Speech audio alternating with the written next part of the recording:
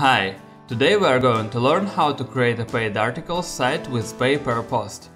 The CM Pay Per Post plugin gives the ability to charge users for accessing content on your site. You can lock any content type, post, page and even custom post types from other plugins. It works the same for all these types, so we will use post as an example in this use case video. We will cover how to charge users via direct payment to have access to parts of your website, such as pages or posts. We consider that you have already bought and installed the base plugin Pay Per Post and add-on EDD Direct Payments. You receive both products upon purchase. The plugin also requires being installed one of the payment plugins, either EDD or WooCommerce. Don't forget to configure the payment plugin. This way you can connect it to payment providers such as PayPal or credit card companies. We will use EDD in our video. The first decision we have to make is how to charge users. So let's navigate to CM Pay Per Posts Pro, Settings, General tab, where you can configure it in the Subscriptions section. Pay per each post. The user have to activate the subscription for each post. Pay per pricing group. The user have to activate subscription once for pricing group and he will have access to all posts associated with the pricing group. Pay per pricing group or single post. The user is able to see both subscription options, price per single and per group access, on post or page. Effectively, it's a combination of the previous two, so let's consider this option in our use case video. Next step, creating options for prices. Navigate to the Pricing tab. Here you can create pricing groups and define which posts should belong to this group. Here you can give a name to the pricing group, add periods and define price for each period. You can add as many groups and periods as you need. You can create options in minutes, hours, days, weeks, months, years and lifetime. You can also manage posts assigned to this group, add or delete them. When the pricing group is created, you can find a shortcode with its ID under the box. You can copy this shortcode and place anywhere you need to sell the access to the group. You can also determine which posts are locked behind a paywall while editing needed post. First, create or edit a relevant post. Then scroll down to the CM Pay Per Posts meta box. Which options are available on each post depends on the settings. As we chose Pay Per Pricing Group or Single Post, we have both options: setting a price group and setting one price that will apply only to this post.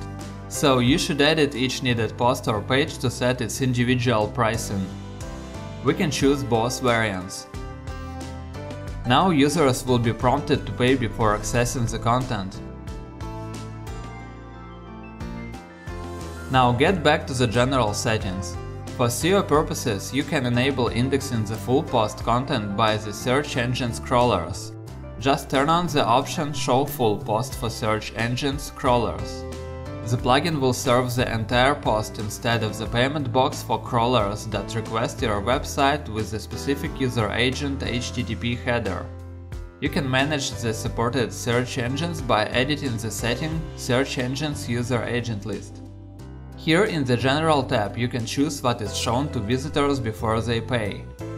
Show only part of the content. Specify how much of the content is hidden. A few more options are available when you enable it. You can display excerpt instead of the content, or you can display some percentage from the content with the possibility to apply fade-out effect. Hide content.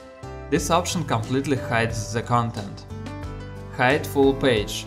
This option hides the full page, including content, header and footer. Hide specific page elements. Specify which elements of the page are hidden.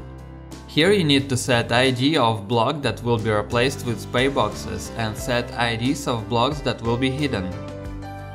Also in this tab you can set Reload browser when subscription expires. If enabled, script will check in the background if the subscription is still active and reload the browser when it expires or user has been logged out to disallow further reading post. Allow subscription form for guest user. If enabled, guest users will see a subscription form.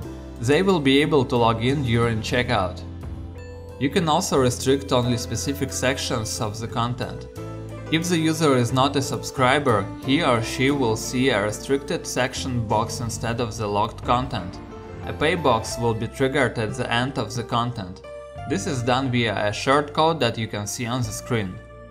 Logging the content is easy.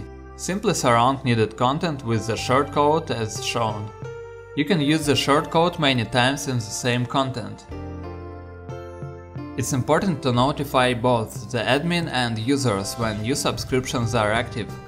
The plugin always sends notifications to users, and you can enable or disable the admin alerts. Head to the Notifications tab.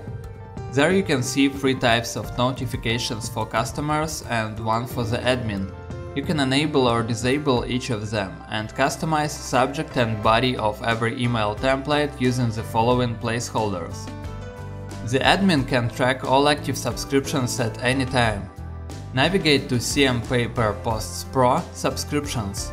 This page displays the subscriptions that have been added. Subscriptions are listed by pricing group, post, user, start and end time, duration, amount paid, payment plugin, status and action. You can manually add new subscription by clicking the button Add New. You need to indicate a post which already have a pricing group assigned to it. Indicate the username and the duration.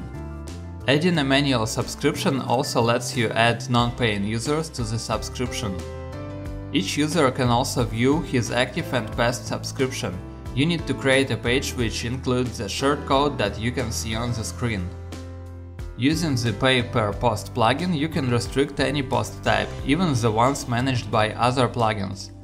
To choose post types, navigate to the General tab, Post Types section. There, choose which post types to support. Note that there is a general rule. We cannot guarantee compatibility with all third-party plugins, as that involves code that we don't control. The plugin allows you to translate or adapt the language shown to the users of your site. Navigate to the Labels tab and edit all relevant text. There are dozens of labels that you can customize. The payment labels may naturally include the duration and price of the access.